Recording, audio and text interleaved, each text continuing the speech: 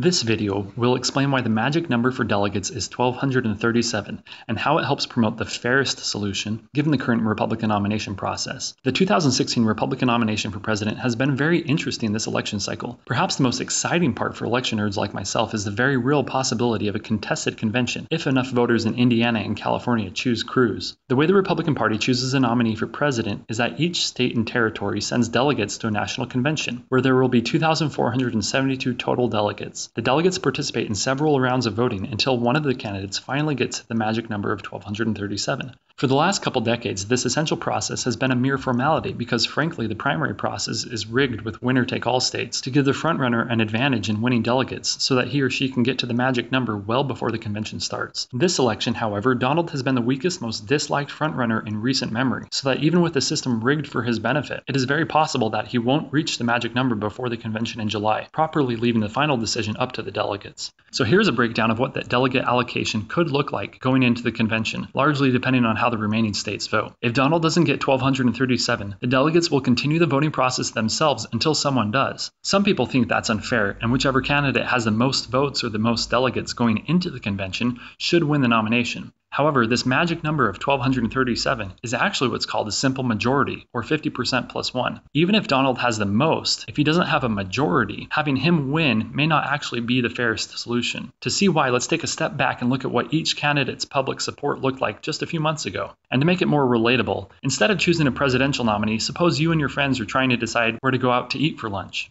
You take a quick vote, and it looks like McDonald's has the most support, so you declare McDonald's the winner, right? Clearly, McDonald's has the majority, doesn't it? Well, actually, remember, this is the majority. McDonald's has what's called a plurality, more than the competitors, but not more than half. But even with just a plurality, surely McDonald's is the fairest choice, you say. Look, all the other choices have even less support than McDonald's. Well, you may be right in some cases, but consider this common situation, where most of the remaining people absolutely hate McDonald's. Sure, they used to like it for its entertainment value, but once they got old enough that they couldn't play in the play place, they wanted something a little bit more grown up. Even though McDonald's has the most votes, going to McDonald's in this case would leave a majority of the voters very dissatisfied. A much more fair approach, in order to please the most people, is actually to do a multi-round ballot with a single transferable vote and a majority requirement for the winner. This means that if someone's first choice is no longer an option, they can change their vote to their next favorite choice. It may seem a little complicated, but let's run through a simple example. To begin, everyone votes for his or her favorite, so you force your two indecisive friends to make up their minds. Let's say one decides on Chick-fil-A and the other chooses Chipotle. The next step is to eliminate the option with the least amount of votes and to re-vote. Your friend who liked In-N-Out decides that Jimmy John's is his number 2. Burger King is the next to go. Strangely, you find out that your Burger King friends really just wanted the toys, and some of your McDonald's friends promised to give them their toys if they vote for McDonald's. Normally, Jimmy John's would be the next elimination, but before you vote again, let's say you find out Chipotle was on the news with some sort of temporary health code violation. So all your friends quickly change their votes to one of the remaining options. They were pretty divided, but Chick-fil-A gets a good chunk. Now, before we continue the process, let's look at where things stand. McDonald's is super close to that 50% mark, and people are getting tired of voting. Can't you just choose McDonald's? Surely it's inevitable, you say. It just keeps gaining support, and it's way ahead of the competition. But let's take a look at the preferences of these three different groups of your friends. Your McDonald's friends' first choice is obviously McDonald's, but if McDonald's wasn't an option, they would definitely prefer Chick-fil-A over Jimmy John's. For some reason, they're tired of eating at places without circular sandwiches. Your Chick-fil-A friends are similarly tired of Jimmy John's, but your Jimmy John's friends join with your Chick-fil-A friends in ranking McDonald's last, because with Chick-fil-A, they say they at least know what they're getting. These preferences tell you something super important. They show you who would win in a one-on-one competition between any two choices. If the two choices were Chick-fil-A or Jimmy John's, 80% would vote against the Jimmy John's establishment. Similarly, if the two choices were McDonald's versus Jimmy John's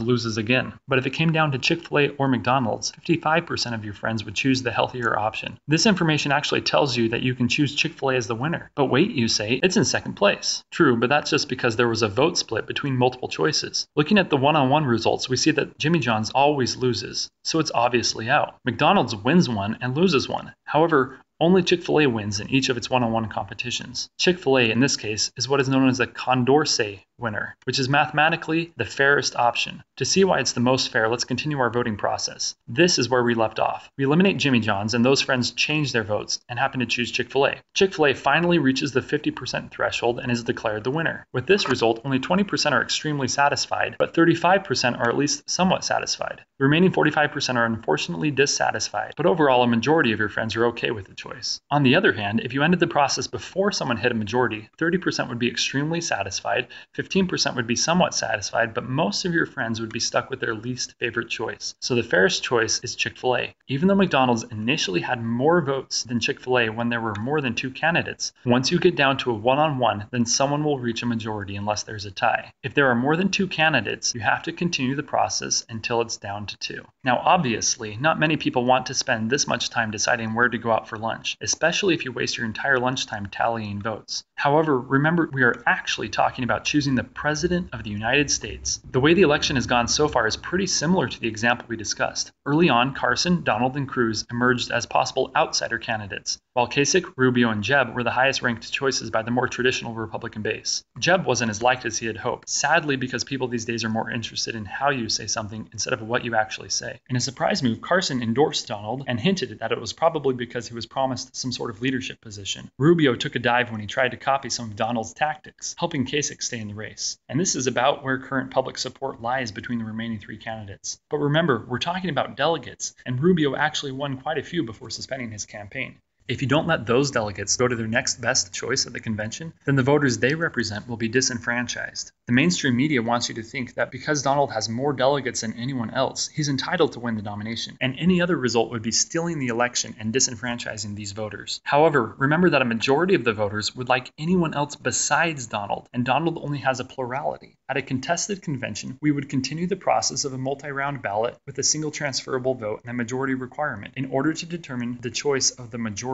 After a few rounds of voting, someone will eventually get to the magic number of 1,237, which is the mathematical majority. This process wouldn't disenfranchise all of these voters. In fact, giving Donald the nomination without getting to 1,237 would actually be disenfranchising the voters represented by all of these delegates by not letting them choose between the remaining options. Now, granted, the delegates' preferences don't always represent the people's preferences, but that's actually up to each state party to decide. And if you get involved with your local party, you can work to change that. To make the process the fairest possible, you should suggest that the voting process include a complete list of voter preferences. Often your ballot looks like this, which eventually turns into this, causing a lot of people to feel like they have to vote against their least favorite choice instead of for their first choice. A better option may be for your ballot to look like this, where you rank all of your options by preference. This actually makes it much easier to determine the fairest choice, all in one vote, instead of having to prolong the process through several ballots. But either way, with a preference ballot like this, or the current system the way it is, the concept of a majority isn't just some magic number, it's what's fair.